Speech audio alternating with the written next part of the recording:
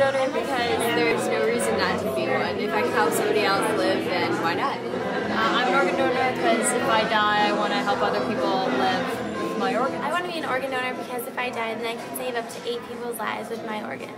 8 lives! So that's the cool thing about this, and that's what we're supposed to be about. I'm an organ donor so I can try to save someone's life. I'm an organ donor myself, actually, but I'm a live organ donor, and there aren't many people that done that. I said, what could happen? Well, it turns out I was an exact match for my brother's kidney.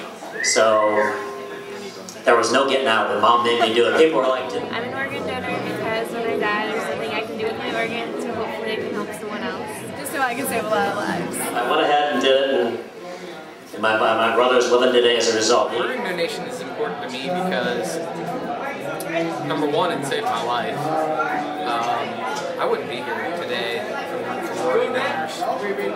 I actually received a life-saving heart transplant. I'm an organ donor because I want my life to mean something more. Because my brother passed away a few years ago, and his liver went to another gentleman, and he was able to live up to 5 more years. I want to be able to give everything I can to life afterwards and to generations afterwards. Organ donor. I'm an organ donor. I'm an organ donor myself. An organ donor. An organ donor. I'm an organ donor. I'm an organ donor. Just because it saves lives, all right?